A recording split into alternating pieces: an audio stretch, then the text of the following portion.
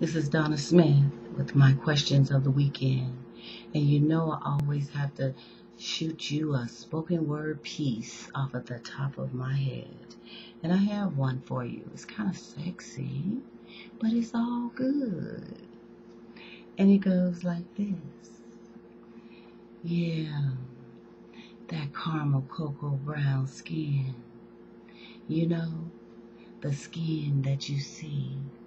It has a hint of sweat amongst it. You watch, you look, you begin to tremble because you want to touch. But no, I don't know, I don't think so.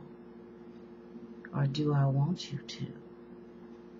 You know, as I sit here and I think about the times that I really wanted you to be close and all up in my space.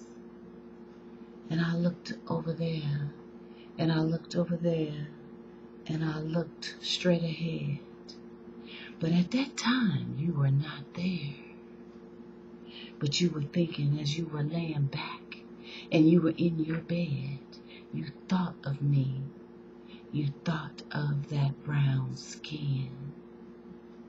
As the sweat trembled down your forehead, you began to think of things that you would love to do. You started to think of things that you would make me respond to. Your fingertip began to move slowly up and down the sheets of your bed as you thought of it being the touch of my skin. You lay back, you arched a little, you began to sweat at the thought of my brown skin. You said that the next time you were next to me, that you were going to let me know that you wanted to get to know me. And not only getting to know my mind, but you wanted to get to know inside what made me arch, what made me move, what made me shiver, what made me quiver.